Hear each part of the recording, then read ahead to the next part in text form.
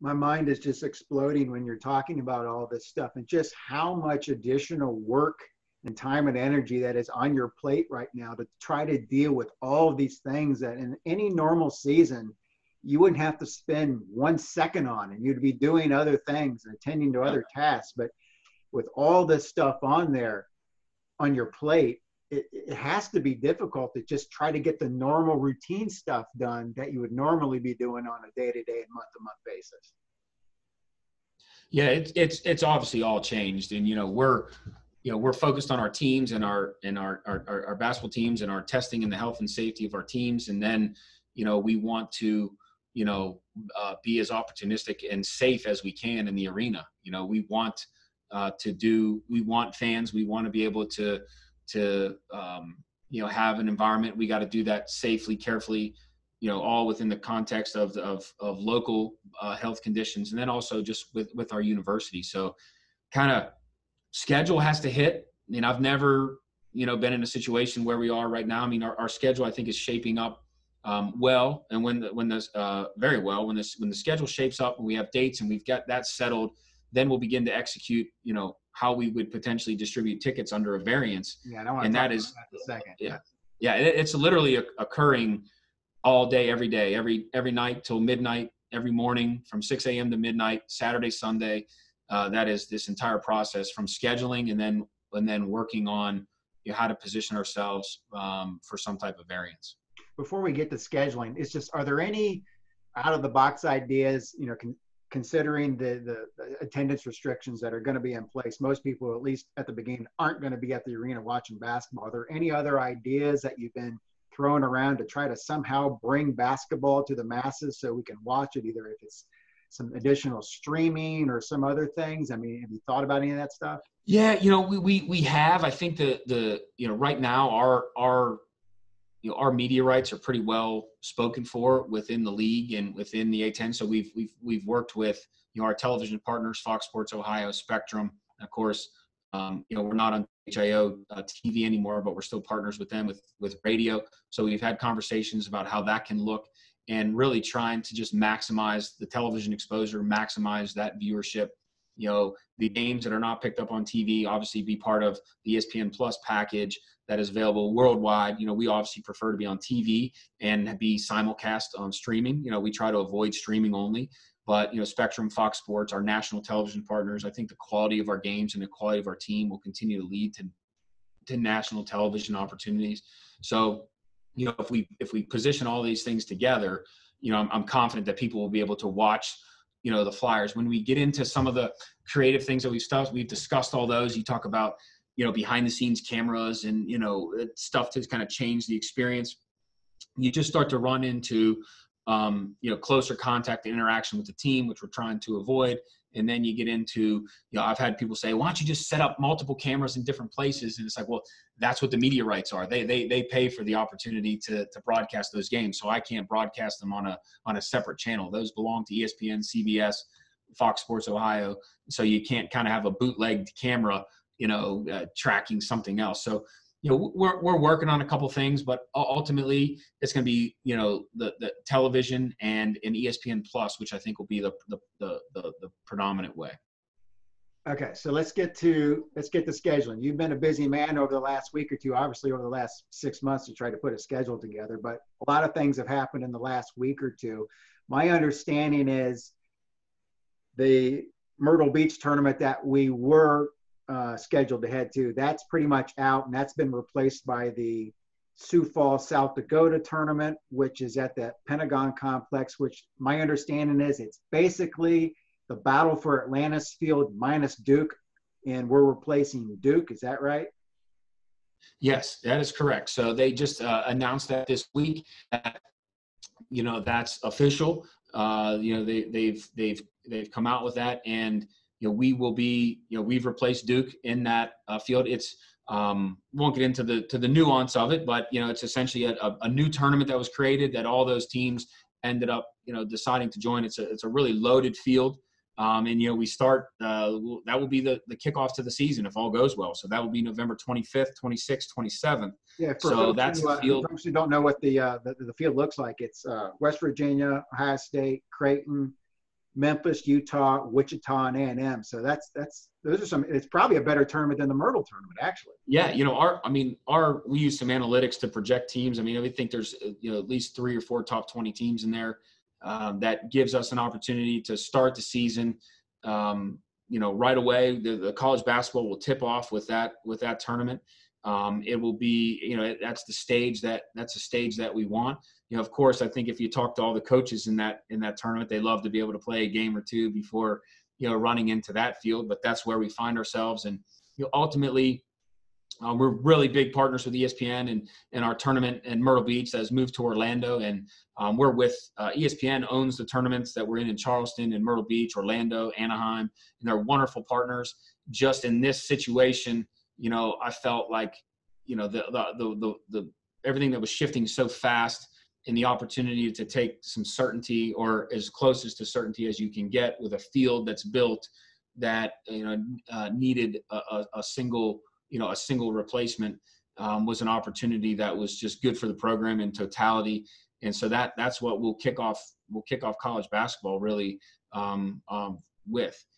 We had a previous agreement with SMU to be at home. Right now, that is still holding tight. SMU wants to come here. We want to have them come here. Ole Miss was originally scheduled to be in Chicago, a neutral game back in May.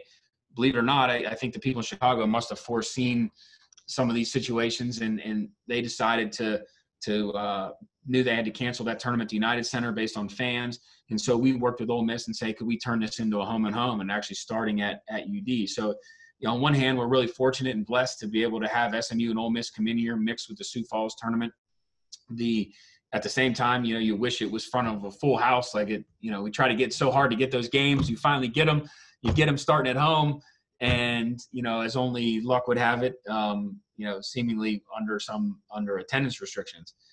The A10 Mountain West Challenge has been postponed, for a variety of reasons. So, and we're still, right now, Mississippi State still wants to play, and we'll play Mississippi State in Atlanta on December 12th as part of a series of games, which will be a good opportunity for us. And I think both, depending upon how the pandemic goes, there could be an opportunity for fans, limited number of fans, both in Atlanta and in Sioux Falls, if things play out right. So maybe even more than here. So, and then we got a couple other games to mix in there. But right now we're trying to get those dates solidified, get the logistics solidified of everything from testing, COVID testing and the teams. But if we're able to, if Sioux Falls, is able to go off without a hitch, we're able to play SMU, able to play Mississippi State, and able to play Ole Miss. That's 6 out of 8 or 9 non-conference games. And so that I think it's as good as you can do. I mean, that's there may not be a lot of teams that are able to pull that off, that quality, and given the situation. And then obviously the challenge is, you gotta go play the games. But I think we've positioned it to have an opportunity to demonstrate, our team's ability, at least in the old world of net and RPI and metrics, would say you should. Yeah, I think when you look at things over the last several weeks, I mean, Dayton, the job that you guys have done putting together a schedule, I think we're going to come out as well or better than most schools actually who are in sort of UD's sphere. But just from like a 30,000 foot view standpoint, the season's going to start almost a month later than it normally does. And so when you look at other schools, maybe the Richmonds or the Rhode Islands or just other schools and other leagues that are sort of fighting for those at-large bids that aren't necessarily in the Power 6 conferences, they may not be as fortunate as Dayton as far as getting these non-conference games and exempt tournaments. And now that their non-conference season has been chopped probably at least in half, they've got fewer marquee games to try to go out and get. So they're pigeonholed into a place where they can't get good net wins. They can't get good quad one wins. They're probably not going to get them in their conference, where at the same time, you've got your Duke and North Carolinas and Michigans and Ohio States and UCLAs are looking and saying, who cares if we even play the non-conference season? We've got 10 or 12 or 14 quad one games in our league every year. We don't even need to worry about it. So do you see the NCAA at least recognizing that when it comes bracket time and realizing that if the deck wasn't stacked slightly against the little guy before, it probably is even more so now.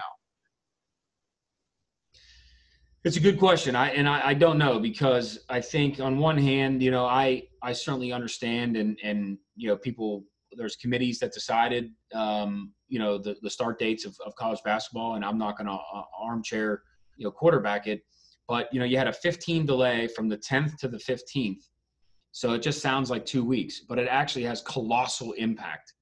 Like for us, I mean, we lost 5 or 6 games in that window, and we are fortunate enough through some relationships and the quality of our team that we had some options to try to make some of those games up. But some of that's a little bit luck, and some of that's a little bit, the status of our program. With both those things go together. But it's a very trying time to demonstrate your ability in the non-conference right now, because there's a domino effect to every decision. So someone says, "Hey, it's just the season's just starting 2 weeks later." Well, that 2 weeks, you might as well have canceled 2 months in terms of from a scheduling perspective. So, I wasn't sure how much 2 weeks did in terms of making COVID better. Is 15 days COVID going to be in a better situation? I don't know. I'll trust the people that made that decision and try not to second guess that. But you have a little bit of a move that has this much of an impact. And so, but we were preparing for that really since July, to try to have opportunities and be positioned that if there was just upheaval and chaos out there in the scheduling world, which there is, by the way. And I think some people underestimated the chaos that would result, and it has resulted. So I just don't know how the selection committee, I've kind of posed the question, and people say, well, when do you want the season to start and who do you want to play? And I said, tell me the rules of the race and I'll give you my answer. Tell me what the rules of engagement are. Are you focused on quad 1? You focused on quad 2? You focused on net? Are you focused on, you tell me what the end goal is, and I'll tell you what I think we should do. We didn't really get that. The selection committee didn't come out and say, hey, here's what we want you to do. So all we can do is say, look, over time, we believe the selection committee rewards teams that demonstrate that they can beat other NCAA tournament caliber teams. And so that's our strategy. And we'll see how it shakes out. Certainly we'll expect some disruption with games, somewhere along the way, whether that's in the A-10 or outside. But, it's hard, but I think I have to try to trust the selection committee to kind of evaluate all that. And, that's hard for me to do sometimes. But I think in this year, it's going to be just imperfect. And we got to try to just position ourselves that no one needs a lot of judgment on the Flyers. And I know that's what Anthony's goal is. Easier said than done. It's easy for the athletic director to say that, but to just, try to make things as less debate as needs to be for Flyers, and same for women's basketball with Shauna. Do you see the 2021 NCAA tournament as we've always known it, or do you see any wrinkles there, or the field size probably going to be the same, or the venue is going to be any different? You've got net metrics that, again, kind of with RPI and net, I know the RPI is dead, but, a lot of these things are contingent upon these metrics interconnecting with one another to get a connected field of data. And so you got a smaller field of data, all this other stuff going on. Are they pretty much going to leave everything alone, or do you see any wrinkles? I think, Dan Gavitt has said the intention is to have the NCAA tournament as a full field, all 68 teams and the sites that are currently selected. I'm not privy to the contingency plans. I would believe that they are doing the level of due diligence for those contingency plans, whatever that would be. So I do sense that there's going to have to be some wrinkles, because if you don't have a certain number of non-conference games, in my opinion, and I think some other people who are smarter than me, the net becomes less relevant because you have less cross-pollination of games. Sure. There are some other metrics that can hold up the Ken Palms of the world that maybe can adjust for that. And then, in our case, you really focus on opportunity for quad 1 and quad 2 games, which has become a major issue as part of selection. So, if a really good team just doesn't have the chance to demonstrate that because they just are not able to get those level of quality games, or, say with the 6 games that we have that are really challenging good games, if a certain number of them get interrupted, disrupted, COVID, travel, state regulations, what have you, you kind of want to say, hey, I had the opportunity to do this. And so I think there's going to have to be some contingency planning. I'm glad I'm, not on the selection committee any year, but certainly this year, because they're going to have their work cut out for them. And I do wish there was a way, and there's a couple models out there, but I do wish there was a way where at least the membership could understand what the rules of engagement are, what the committee is going to value, if it's going to be like it has been in years past. So I've kind of been pushing for that because at Dayton, we kind of say, you tell us the rules. It's our job to figure out the puzzle. It's a little bit harder when you're like, gosh, I'm not sure exactly how the rules are going to work. So we're going to operate under previous guidance, which is beat the best teams you can as bad as you can. And that's kind of scheduling 101. Beat the best teams and beat them bad. Just switching gears a little bit as we start to wrap this up. There's been a lot of talk about this whole this image, likeness, and name thing with the NCAA and paying players and student athletes. It's been going on for several years. I don't know if this is the Ed O'Bannon thing that sort of started this whole thing, but as an athletic director, where do you sort of see this going? I mean, is it something where it's the football schools are basically steering this bus, and wherever they go, everyone else has to follow?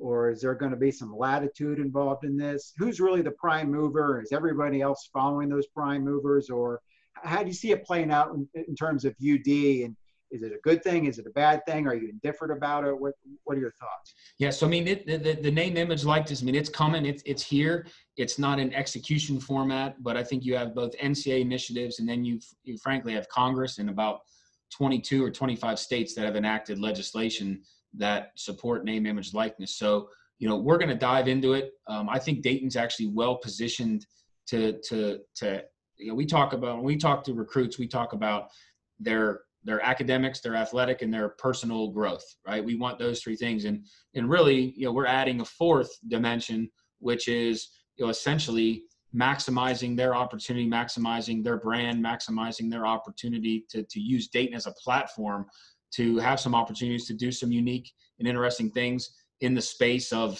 whether that's, endorsements, or whether that's in the space of just their own camps and clinics. I mean, you could imagine, Obi Toppin running a camp, at Trotwood High School, or, what have you. And so, we think that at Dayton, we're going to be well positioned. I think we've been a little bit ahead of the curve, and our social media team is really, really good. And when we actually talk to recruits and we talk to players and our current players about the growth of their brand, our ability to be on national TV. So it's coming. It's a little bit unnerving that no one knows what the future looks like. But I think Dayton, being in the town we're in, the fan base we have, with the support that we have, that we'll be able, our players will have a platform to elevate themselves, which is what they all want to do. And I think the NCAA is going to be pretty clear, and Congress is going to be pretty clear that schools won't have influence in that. So we're not going to be negotiating deals on behalf of student athletes, or wink, wink, trying to get people to do that. They've got to do that on their own with their own representation. But what we can do is provide them education and provide them a platform of how they can build themselves. And it's not just for basketball. I mean, it's for the soccer player that can have a camp in their hometown. It's for the baseball player that can do a speaking engagement and get a couple bucks, or what have you, all the things that weren't allowed before. So I'd be lying if I said there's not a little trepidation about where this goes and what are the unintended consequences. Yeah. In concept, are we supportive of people having the opportunity to monetize their name, image, likeness in a responsible way that doesn't completely blow up, college sports as we know it? Yes. I think the key question is, what are those other unintended consequences? But Dayton's going to be right there. I think we'll be kind of on the leading edge. I think we are already with some things that we are able to offer, and we'll just take it as it comes. I think UD is in a pretty good position to compared to a lot of other schools. And like you said, as long as you just, you're doing it for the right reasons, and you got your ducks in a row and you avoid the moral hazards, I think there's certainly a way to navigate through all this and make it beneficial, not just for the athletic department, but also the student athletes as well. So I'm not too worried about from UD's standpoint. It could be an issue maybe for the small schools that don't have huge budgets or don't have large platforms or the infrastructure to handle that sort of thing. But I feel pretty confident that Dayton is going to be in a good spot there. just final thoughts before I let you go. Where do you see things in the next 6 months? Where are we going to be in 6 months from now? And is there anything that fans can do from our end to sort of make your job easier, make your life easier, the athletic department's life easier? What can we do to help you out so this can be a team effort? Yeah, first, I appreciate the question. First, I want to say, like, you and other fans already do. We're blessed, and I don't take a single season ticket holder or a single fan for granted. The loyalty, that's not just when, in a year where you're, 18-0 in your league. I mean, it's been this way long before Neil Sullivan, long before Anthony Grant. And it's something that no one on our staff takes lightly, from the front row of the arena to the very last row of the arena. So, what fans do for us right now, I try to flip the question. I try and do things for them. But I think the best thing that we can do together is just, kind of understand there's going to be some imperfection, understand that we're under, some extreme pressure around what attendance would look like at the arena. And that there's a lot of math and a lot of logistics that are going to go into that. We did a season ticket holder survey. We had a 70% response rate, which is just a remarkable of season ticket holders that allow us to help us build this model and what this looks like. So I think, give us a chance to partner, and give us a chance to see if we can muddy through this. If people are in a position to support beyond their arena seating contribution, certainly that would benefit directly to our student athletes. There's no one, it's not going to administrative bloat and people like me. That's a direct benefit to our student athletes, 100%. And that's what we're really after. Their scholarships still have to be honored. Their health care, their practice, their travel is going to be more expensive as part of that. So I think just if fans keep doing what they do, that's all I can ask them to do. And if they're in a position to support for even games they can't come to, obviously that would just make the student athlete experience all the better. But, I think just a little bit of grace. We're trying to make this all work. We want to deliver for them. We know what our fans expect. They expect us to win, and they expect us to do it in a classy way. And, that's what Coach Grant, Coach Green, myself, all our coaches plan to do. But we're going to have to fight through it together. And clearly if they've done with the seating program to still pay that and see what happens this season, we'll just link arms and try and come out on the other side of this sooner rather than later. And, we'll hopefully look back, hopefully years from now, and be, as strong as we were on that day in March when ESPN Game Day was here, and Sean is cutting down the nets, and Ryan Mikesell, Obi Toppin, and Trey Landers are doing a bow to the crowd of a sold-out crowd. And that's our vision, and that's what we want to get back to as soon as possible. And the only way we can do that is, we got to do our part, and then we just need our fans with us. And I'm confident we can get back to that together.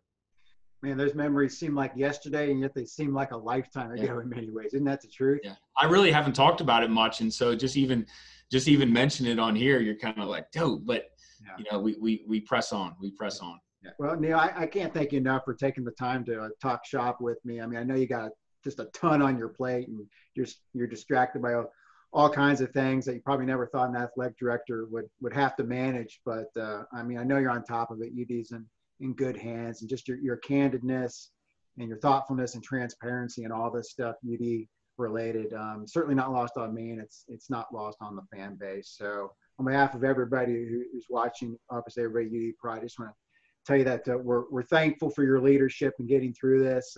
We'll all get through it together, and just try to be safe out there and take care, and we'll talk again soon.